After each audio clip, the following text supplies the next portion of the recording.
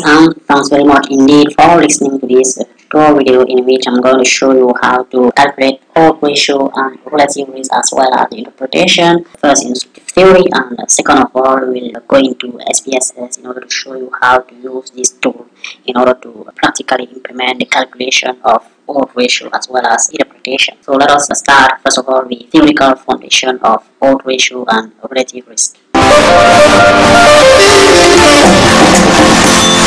By definition, we can say that the odds ratio is a statistical measure mostly used in epidemiology in order to express the degree of dependence between two qualitative variables. So in odds ratio analysis, we have two qualitative variables that we are going to search for the link between the two. Odds ratio can be also defined as a ratio of odds of events that happen in the individual group A, for example the disease, with the same event happening in the group or in the individual group B. So what's odd? Odd is a ratio of a probability of an event and a contrary of the event. So if the probability that the event happened in the group B, in the group A is P, and Q is probability in a group B, odd ratio is calculated as follows: odd of the probability that the event happened in the group A and odd of the probability of the event in the group B. How to compute really odd ratio? We have, for example, a disease, some person that are affected by the disease. So there are A person that are affected by the disease and exposed to B person didn't have a disease but are exposed to the disease.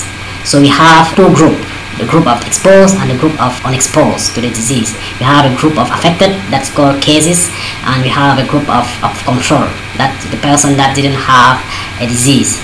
So if you have this contingency table showing the relationship between the occurrence of the disease and our factor, that is a group of exposed or unexposed to disease. A group of exposed or unexposed to the disease can be a group of male and female person or any other variable that can be used in order to express the link or the dependence between two variables. And so the odds ratio is calculated as follows: we have E over C divided by B over D. So you can also have this relationship A times D divided by B times C.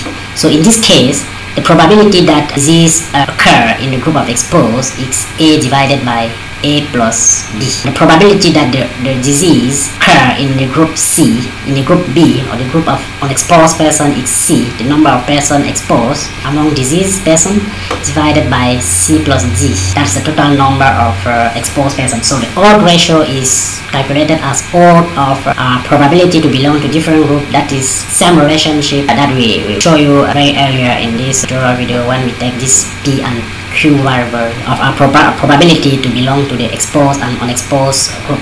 So what's the interpretation of odds ratio? We have the interpretation. When the odds ratio is close to 1, the event is independent in the group. That means that if our main variable is a disease, the previous table that we show you earlier, we can say that if the odds ratio is close to 1, that maybe disease and gender are independent. Gender didn't significantly influence the occurrence of the disease if we have the odds ratio close to 1.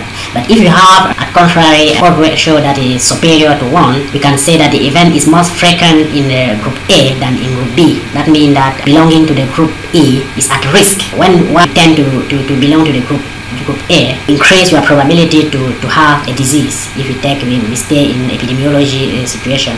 And the other situation is when we have the odds ratio that is higher than 1. So that means that the event is hugely more frequent in group A than in group B. So we have only a case where the odds ratio is inferior to 1. We can say that the event is less frequent in group E than B. What that means that when you are in group B, you tend not to develop a disease. And the last case, in the case when odds ratio is close to 0. So that means that the event is hugely less frequent in group A than in group B. So let's take an example in order to illustrate the practice how and use odds ratio in order to interpret a risk factor. We have a sample of 200 individuals in which we have 100 men and 100 women that have drunk wine in ongoing week. So we define our main variable, that is alcoholism. You are alcoholic if you have drunk in this week while you have drunk in the previous week. Every person that we have selected have drunk in the ongoing week, and person that didn't drink in the previous week are supposed to be non-alcoholic. That is why how we have defined our variable alcoholism.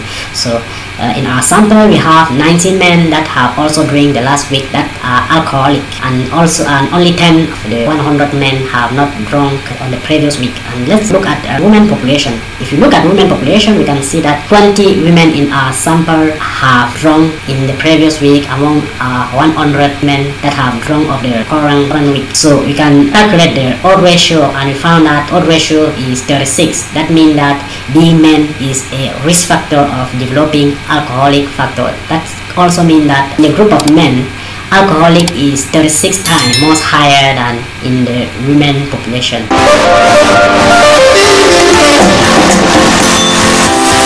Let us go in SPSS to show you how odd ratio and probability risk are calculated. So you just need to go on Analyze and go on Descriptive Statistics and click on Cross Table. Go on Cross Table and you select a variable of control. So for example, as this is the database on satisfaction survey that has been made on the client of a shop, we now search for determinant of buying or not a product. So there are so many questions that has been asked to those who accept this survey, so that they have buy or not the product. So we for example, here are going to search for determinant of buying or not a product. So our treatment group is those who buy a product, and our control group those are the person who doesn't buy product. So we select the variable that buy and use this arrow to put it in the column section, result to the cross table in SPSS. So second of all, select the determinant, so the variable according to which you are going to calculate risk statistic like odd ratio or relative risk. So variable is gender. So I go to analyze the risk, whether or not gender is a determinant of buying or not a product. So while I have selected all my two variables, I will go on statistics and select risk, and then click on continue and OK. I have a cross table here which represent the cross table of buy and gender. Have in the estimate here odd ratio for gender. So we have a odd ratio male by female is 1.176. If you consider that this odd ratio is significant, mean that men are more likely to buy than women. The interpretation of our odd ratio of 1.176 here is that men are 1.176 times more likely to buy product than women. So we have the 95% confidence interval here. So lower value is 0.81 and the upper value is 1.70. So we have here for cohort buy equal yes. So this is a relative risk of according to the yes to those who buy the product. So the relative risk is 1.05, and here is a confidence interval. Here are the two main statistics. So here the relative risk is close to 1, which means that gender made no difference at all in the buying process. So you can say the same thing for the odd ratio, because maybe odd ratio is seemingly more than 1, but it's not really significant because confidence interval contain 1. So there are part of confidence interval that are less than 1 and other part are more than 1. So we cannot conclude that sex significantly determines a decision buy or not a product. So that's it for this tutorial on how to calculate odd ratio and relative risk using SPSS.